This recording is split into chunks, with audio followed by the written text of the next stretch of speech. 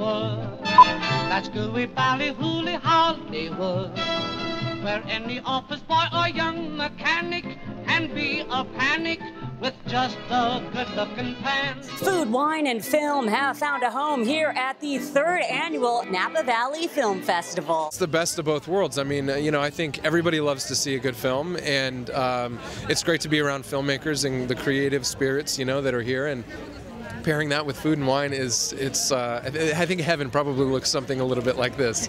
Or a little bit like you. Hooray for Hollywood. They hire fellas whose physiques are good. I love the Napa Valley. My wife and I come up here often, so we're very familiar with it. And any excuse to come is fantastic. Winemakers and movie moguls mingled as the silver screen took center stage in the Napa Valley. Hollywood heavyweights like Colin Farrell and John Lee Hancock headed to wine country for the screening of their heartwarming family film, Saving Mr. Banks. People seem to like the film, and that's a lovely thing. It's lovely to be part of that. It's lovely to be part of something that seems to inspire some kind of level of emotional release. The reaction so far has been really great, and people find different things to like in the movie, which is wonderful.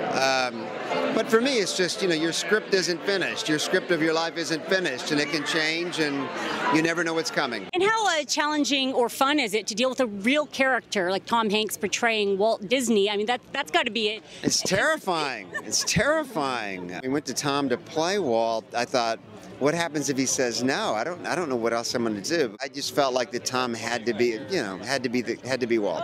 I got to say, I left that feeling the movie wanting to go to Disneyland with all those Mickey Mouses everywhere. Then Disney will be very happy if that's the result. That's what happened when I saw it, and I'm an old lady.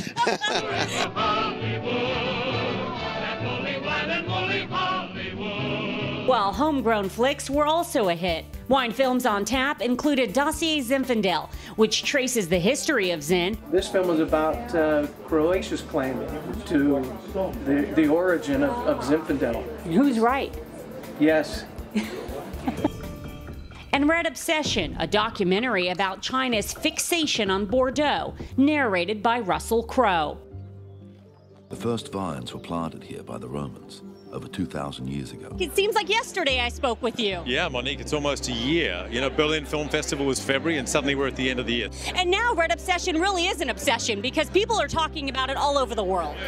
Well, it's not just the film, it's the wine, of course, as well. We're talking about climate change. We're talking about, there used to be a wine glut. That's gone. Now we're talking about there's not enough wine in the world to service everybody's needs. As we discovered in China, one of our interviewees says pretty soon the entire world's production will not be enough to satisfy the Chinese demands. What's the goal when people watch the film? What do you hope they take away from her? What's the sort of call to action, if you will? It's a bit of a cliche, but it's absolutely true that wine has the ability to bring not just people together, but to bring cultures together as well.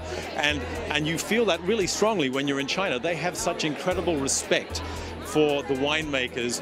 I found that despite the cultural differences, language differences, that wine kind of breaks that down. I found that really kind of rewarding in terms of making the film.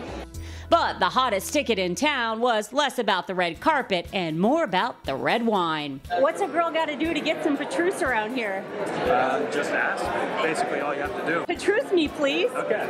We are toasting Tinseltown tonight as Benchmark Wine Group officially gets the Napa Valley Film Festival party started. We specialize in wines from all over the world, back vintages, current vintages.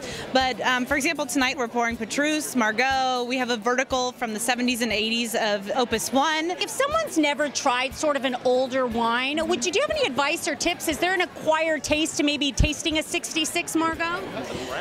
You definitely just have to have patience. So sometimes you just got to pour it and let it breathe and let it sit. Just take your time. That's the biggest lesson. With over 300 filmmakers, 150 world-class wines, and 50 top chefs, the past 5 days here at the Napa Valley Film Festival read like a Hollywood script, complete with a fairy tale ending. For Wino TV, I'm Monique Saltani.